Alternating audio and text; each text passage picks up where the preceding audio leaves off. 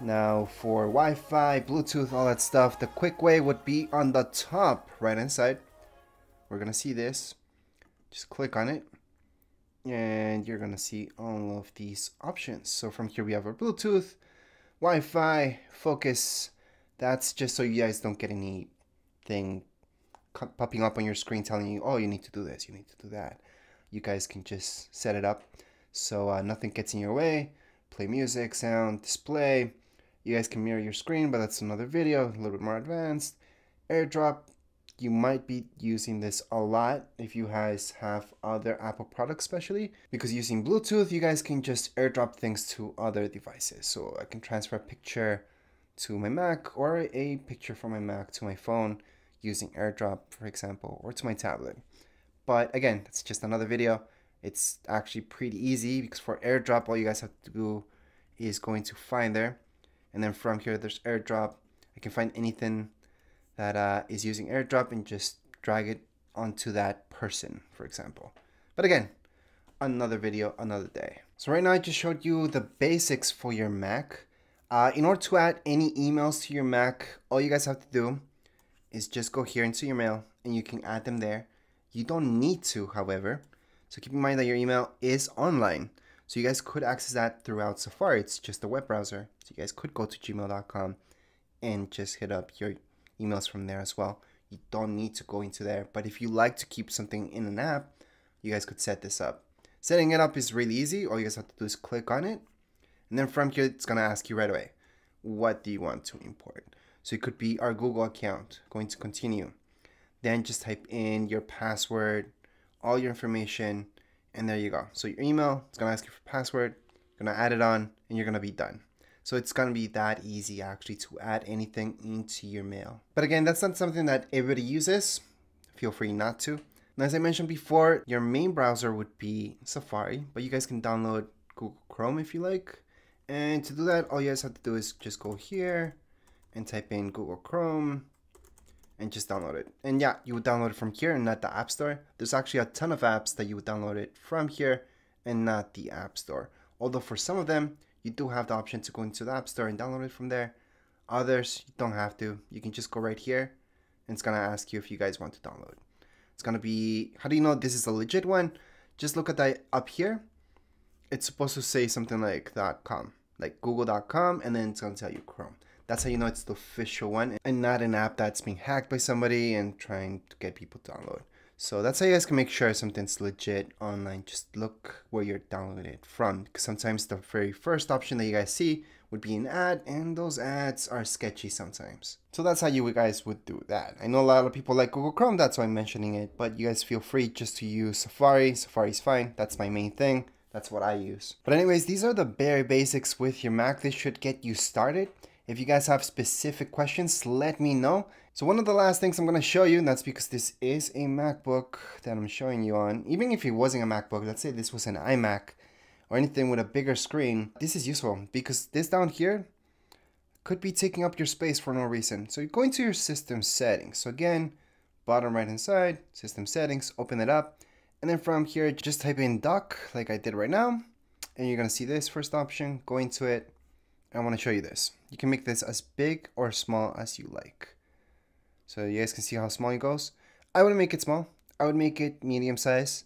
But here's something that a lot of people don't do, and it's to magnify it. So let me just zoom in on what I'm actually doing here. And what I'm going to do is this. What will this do? I'm going to bring it up here so you guys can see a little bit more. Once I scroll through it, it's going to magnify what I'm going to select. And the reason why you might want to turn on this is because this dock right here, we can hide it so it doesn't take space on your screen. And that's this option right here, automatically hide. Just turn that on and then you guys can see it disappeared. Let me just click, and once I scroll down with my mouse, it's gonna appear. So every time I want to actually open anything up here, I'm gonna see it, but if I just scroll up, it's gonna disappear. So that's good, and you guys can actually even make the top part of your Mac disappear, so even you have even more screen. But that I wouldn't personally do because your time's up there and there's things that you want quick access to, so you don't really want this hidden and then having to go up to just be what's up here. But you can, that's an option too in system preferences. I do have a separate video about that, but not something I recommend. However, this part I do highly recommend. And since we're taking a look at this, I'm gonna show you how to delete these things. And we're just gonna delete them from here from the dock, not delete the app itself. So let's say if I take this out, if I just drag it out, it's gonna say remove. There we go. So it's no longer here. However, the app still exists. I didn't delete it. I just took it out from there. So if I go into my applications, it's still gonna be here. However, again, if I do want to get something back there, if I want to add anything to my dock, I can just grab it from here and drag it down. So for example, something that's not down there would be weather. So I can just drag it down here and put it there. Actually, I think it was there. So let's drag something else like boys. I'm going to drag it down and place it here. Actually, I can place it anywhere really, but for now, we're just going to place it in between these two. I'm going to let it go. And there we go. So again, that's how you guys can add anything onto your dock, or you guys can remove anything from your dock as well, just by going like that, go up a little bit, let go of it, and that's how you guys can remove. So I'm gonna show you that one more time for reminders, for example, remove. For this, remove. So you guys delete anything from there. Alright, so if you guys want to delete an app, it has to be a deletable app, for example, such as Keynote. You guys can right click on it, move to trash. That's your third option, and that's gonna get rid of it. That's one way. Another way would be to click on it, press Command Delete, or the third option would be to just drag it onto your trash bin. And that's how you guys can uninstall password and done. There we go. So that's how you guys can uninstall any app. Obviously, we have to empty out that trash bin, just like you delete any file. There are apps out there that help you delete any apps from here for your Mac, and that's because they find usually folders or anything like that that's associated with the app itself, which is good when there are bigger apps out there. And there's some really complicated apps such as Adobe, which you actually need to download an app to delete Adobe itself. So that's different. That's a different video again, but that's a particular case. For most apps, all you guys have to do is just drag them there. And there's an app that's called App Delete that I use. I suggest using that as well because it finds other folders that are associated with the particular program that you're using, and that's gonna help you out.